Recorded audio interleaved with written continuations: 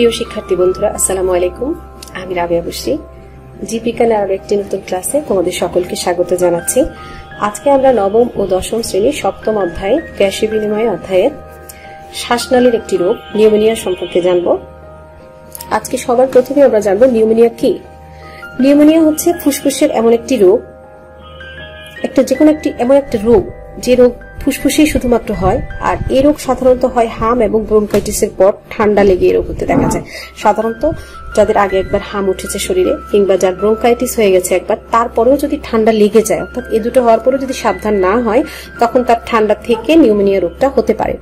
শিশু ও বয়স্কদের জন্য এটি একটি মারাত্মক রোগ। শিশুদের জন্য এটা খারাপ রোগ, বয়স্কদের জন্য এটি খারাপ রোগ, কারণ শিশুরাও তাদের শরীরে ক্ষমতা কম থাকে প্রকৃতি পরিবেশের সাথে যুদ্ধ করার, এবং বয়স্কদেরও ক্ষমতা কম থাকে, তাই এদের দুজনের জন্য খুবই মারাত্মক রোগ।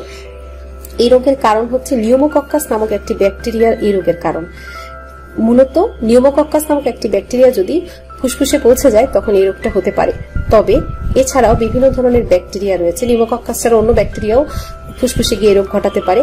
এছাড়া ভাইরাস এবং ছত্রাকের আক্রমণে অনেক ক্ষেত্রে নিউমোনিয়া হতে দেখা গেছে। এমনকি বিষম খেয়ে মানে হচ্ছে খাবারের সময় যখন খাবার মাথায় উঠে যায়, নাকে মুখে চলে আসে, সেই অবস্থাকে বলা হচ্ছে বিষম খাওয়া। সে বিষম খেয়ে খাদ্যনালীর রস যদি শ্বাসনালীতে ভুলে ঢুকে যায়, আমরা পড়েছি খাদ্যনালীর রস শ্বাসনালীতে যায় না, এপিগ্লোটিস বা উপজিহ্বা এটাকে আটকে দেয়। যদি কোনো কারণে এমন হয় খাদ্যনালীর সাথে রস যদি শ্বাসনালীতে ঢুকে যায়, তাহলেও সেখান থেকেও নিউমোনিয়া হতে পারে। অত্যাধিক ঠান্ডা লাগলেও এই রোগটা হতে পারে। তাহলে আমরা অনেকগুলো কারণ পেলাম। নিউমোকক্কাস নামক ব্যাকটেরিয়া দিয়েও হতে পারে, আবার এই ব্যাকটেরিয়া ছাড়া অন্যান্য ব্যাকটেরিয়া, ভাইরাস এবং ছত্রাকের আক্রমণে হতে পারে। এছাড়া যদি বিষম খায়, তাহলে যদি শ্বাসনালীতে ঢুকে যায় খাদ্যনালীর রসটা, তাহলেও হতে পারে আর নিউমোনিয়া হতে পারে। অথবা অনেকের ক্ষেত্রে দেখা যাচ্ছে অত্যাধিক ঠান্ডা লাগলে সেই ঠান্ডা থেকেও এই রোগটা হতে পারে। এই রোগ হলে আমরা কিভাবে বুঝবো আমাদের এই রোগ হয়েছে? এই রোগের লক্ষণ হচ্ছে ফুসফুসে শ্লেষ্মা জাতীয় তরল পদার্থ জমে কফ সৃষ্টি হবে, অর্থাৎ বুকের ভিতরে খুবই তরল ঘন কফ সৃষ্টি হবে, কাশি হবে, কাশির সাথে শ্বাসকষ্টও থাকবে, দেহের তাপমাত্রা বৃদ্ধি পাবে, অর্থাৎ জ্বর আসবে, সামান্য জ্বর থাকবে, অর্থাৎ দেখা যাচ্ছে 99 বা 100 ডিগ্রি জ্বর থাকতে পারে, এরকম জ্বর থাকবে। চূড়ান্ত পর্যায়ে মানে যখন এর পরিমাণ, নিউমোনিয়ার পরিমাণটা অনেক বেড়ে যাবে, তখন বুকের মধ্যে ঘর ঘর আওয়াজ করবে, অর্থাৎ শ্বাস নেওয়ার সময় বুকের মধ্যে এক ধরনের আওয়াজ সৃষ্টি হবে বুকের ভিতরে, এবং মারাত্মক শ্বাসকষ্ট হতে পারে। এই রোগে যখন হয়ে যাবে, তখন শিশু বলো আর বয়স্ক মানুষ হোক, যে রোগী হোক না কেন, তার প্রতিকারের ব্যবস্থা নিতে হবে। সবার ক্ষেত্রে আমি প্রথমেই বলেছি যে ডাক্তারের পরামর্শ অনুযায়ী চিকিৎসা করতে হবে এবং সাবধানতা অবলম্বন করতে হবে। অর্থাৎ ডাক্তার যা বলবে সে অনুযায়ী আমরা চিকিৎসা এবং ওষুধ খাবো, এবং ডাক্তার যে সকল জিনিস থেকে বা যে সকল কাজ থেকে বিরত থাকতে বলবে সেগুলো থেকে বিরত থাকবো।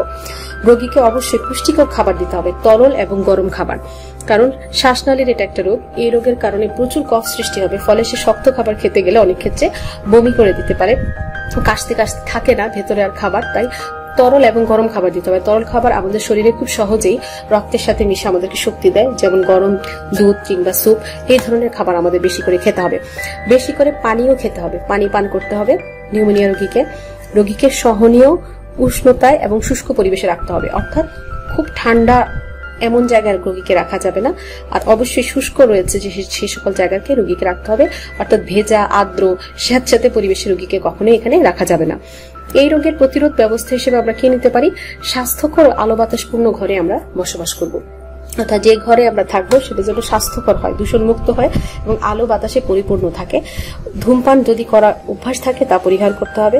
শিশু এবং বয়স্কদের যেন ঠান্ডা না লাগে সেদিকে অবশ্যই খেয়াল রাখতে হবে। এই হচ্ছে নিউমোনিয়া রোগের। নিউমোনিয়া শিশুদের জন্য খুব মারাত্মক একটি রোগ।